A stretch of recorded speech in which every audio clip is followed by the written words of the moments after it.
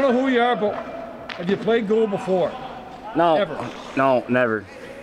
And what prompted you today to go between the pipes? I don't know. Well, Fuchs wasn't really cutting it out there in practice today, so I figured if he's not going to do the job, I guess somebody else has to. Okay, who's our mystery goalie? Who's our mystery goalie? Let's get that cage off. Freedom.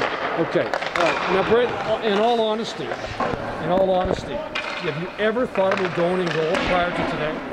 No. It's not cut it forward. Would you do it again? Oh, it's fun. It's good for a laugh. It was pretty fun out there. The boys weren't shooting too hard, so. And Zach actually was tipping them in front of you, weren't Yeah, you get pretty good hands. Pretty good set of hands on him. Maybe he should be a fan. Maybe some game will switch, but.